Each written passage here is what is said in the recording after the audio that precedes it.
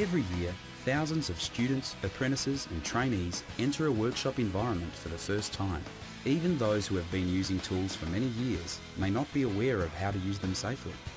In this program, we'll look at the possible dangers in a workshop that present themselves on a day-to-day basis and find out what to do to make your workspace safe. We'll also hear from experts in the field who have forged a career in woodworking and know a thing or two about staying safe on the job.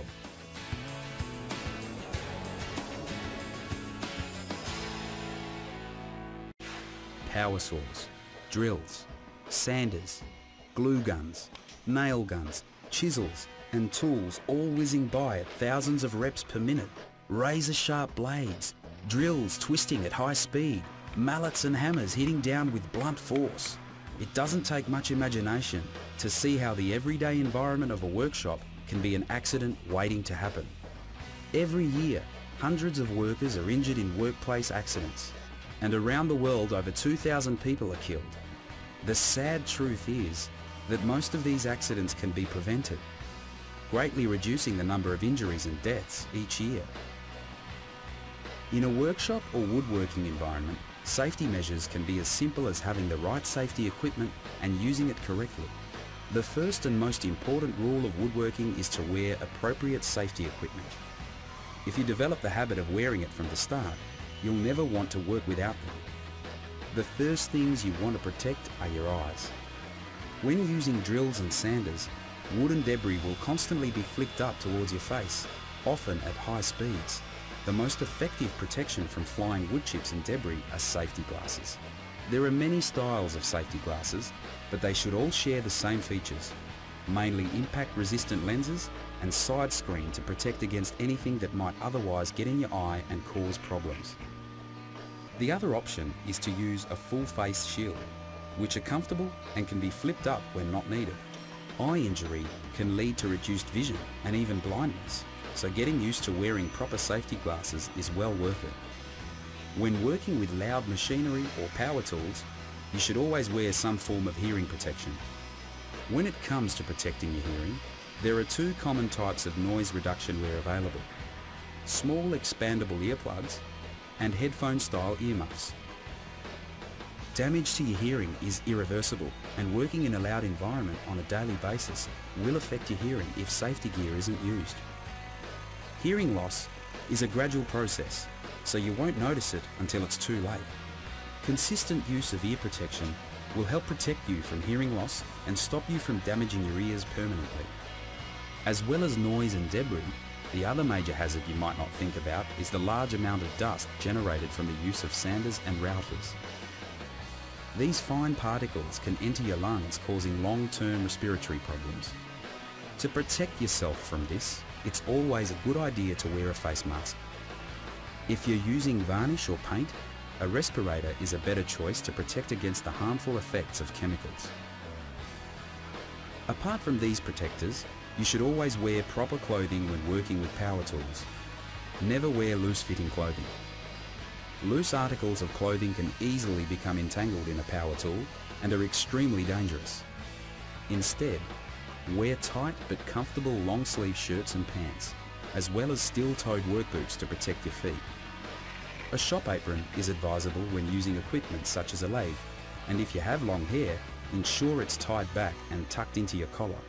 By taking a few simple precautions and wearing the right kind of safety gear, you can protect yourself from long-term health problems and prevent injury from occurring in the workshop.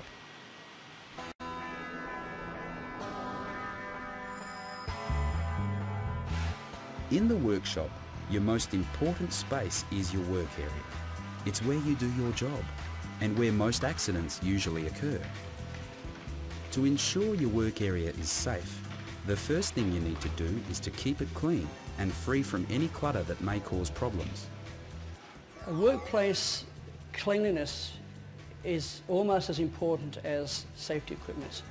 An untidy workplace could cause people to trip and fall, not only onto the floor but onto benches, woodworking tools and even dangerous woodworking machines. When they're not being used, make sure your tools are put away back into storage. This will help not only reduce clutter, but also give you some peace of mind next time you go to use them. One of the reasons why tools must be put away after use would obviously be to keep them safe, but also tools that are put away are normally checked, placed in a proper place, and that way you know that the next time you pick that tool up, it's going to be in a good working order. Floor areas should also be kept clean, free from sawdust, debris and stretched power cords. Anything that could cause you to slip or trip must be moved. Floors are very important. Quite often when you're working in a woodworking shop or any other workshop for that matter, you're concentrating on the job at hand and you might not be looking down at the floor at all times. So a trip could normally result in quite a significant injury. When working with extension cords and cables, ensure they're not overstretched at any point. Extension cords are tested regularly. When they're tested, they're tagged so that people know that they're safe. If you were to take an extension cord and wrap it around your arm, resulting in twists and bends, then that causes a situation where it may damage the fibres, the cables inside of the actual power cord. A damaged power cord can cause an electrical hazard, resulting in power surges, fire and possibly electrocution, so make sure they're checked regularly. The other possible cause of fire is misuse of flammable liquids. This includes having them close to a source of ignition, and in a woodwork shop, a fire is the last thing you want to occur. Flammable liquids are very dangerous. Even a small spark could create an explosion. So flammable liquids should always be stored in a flammable container. It's normally a flammable cupboard and it's purchased specifically for that reason. A locked flammables cupboard is a good investment for any workshop.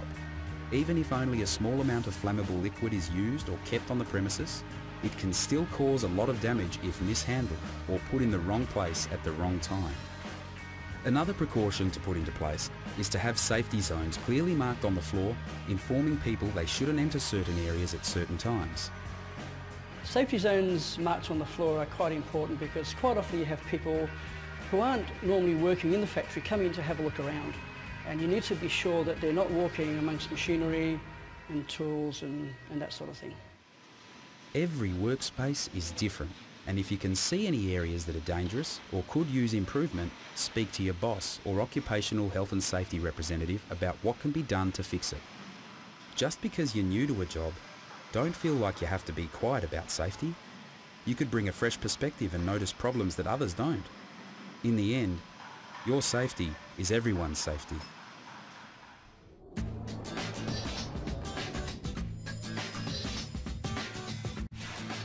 There are a variety of different hand tools you will commonly use in the workshop, and although they're not as inherently dangerous as power tools, if they're not used in the correct manner, they can cause serious injury.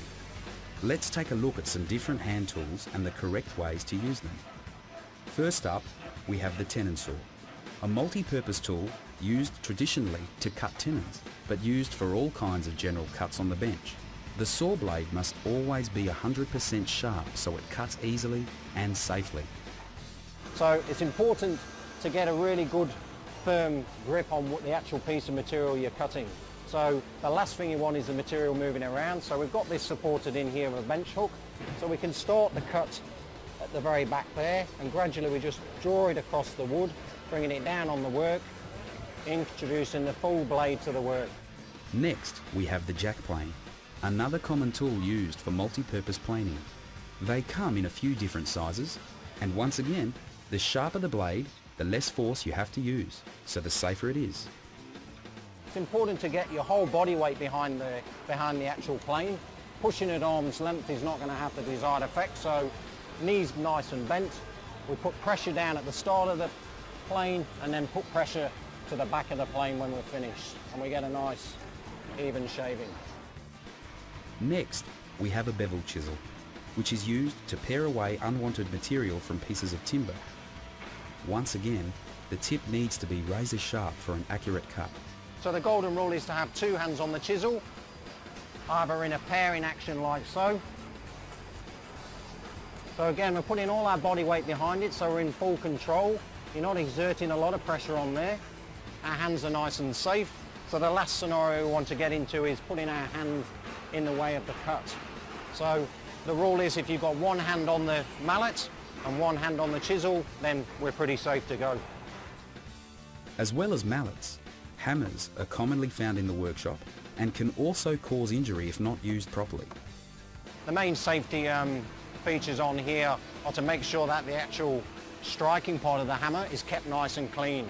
Now if that builds up, if we get a grease build up, then it can cause problems with the nail actually skidding off the foot of the hammer. So we can actually just rough that up on some sandpaper, and that just scores up the surface and helps the actual, where it strikes the nail, stops it slipping off.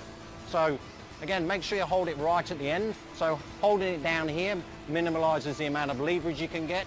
So right at the end, obviously keeping your fingers as well clear as you can, little strikes to get it going, and then some long strikes from the wrist just to nail it all the way. To mark parallel lines and hand joints, a marking gauge is used. The marker itself needs to be kept nice and sharp for use. We can lock it in position there, and it runs down the edge of the material to draw a parallel line to the surface.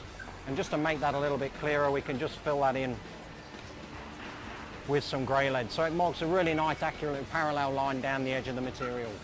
So really useful for repetition and any job that needs that accuracy to it.